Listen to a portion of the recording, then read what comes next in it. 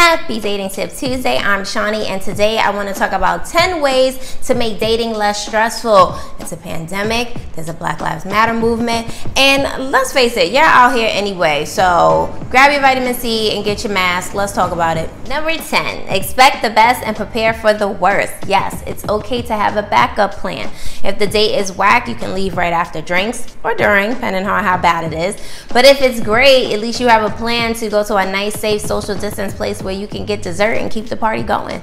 Prep yourself the day before. Yes, go for that run, exercise, go to the gym, and also make sure you pick out your clothes. Remember, you don't have to purchase anything new. Wear something that you've worn before that you're comfortable and confident in. They don't know your wardrobe.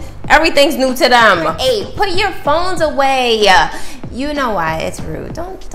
Number 7, think of a fun story to tell, right? It'll give the person a glimpse into who you are. You can talk about the time you traveled to Egypt and this kid was like riding this donkey and like he hit him and the donkey got pissed and took off and the kid was like, whoa, fell to the back of the cart. It's like a runaway car. It's not funny, it's dangerous. Number 6, go in with the mindset that this is going to be fun no matter what. Either you'll have a really fantastic date, a dope story to tell your friends, or a book. Number 5, there will be a moment when it gets weird. Maybe someone wants to talk about politics, maybe someone wants to talk about religion for too long. Make sure that you embrace this moment and just change the subject. Like, speaking of Jesus sandals, I had a pair. I don't wear them anymore, but I mean, they were cute. Number 4, be prepared to pay. I know you're thinking like, I'm not paying for no date. The person who asked should offer to pay, and that's just the way it is. And also, it helps you know that I'm gonna have a good time no matter what, especially if I'm paying.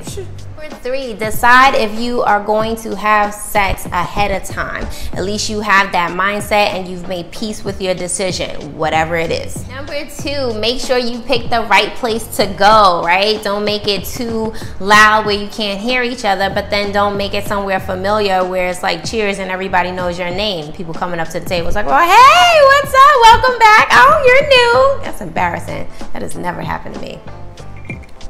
And the number 1 way to stay stressless during dating is to take a deep breath and relax. Your presence is a present. You are amazing. And this person is lucky to be in your space. So don't get cocky about it. But I mean, just enjoy it and wear your mask. Happy dating.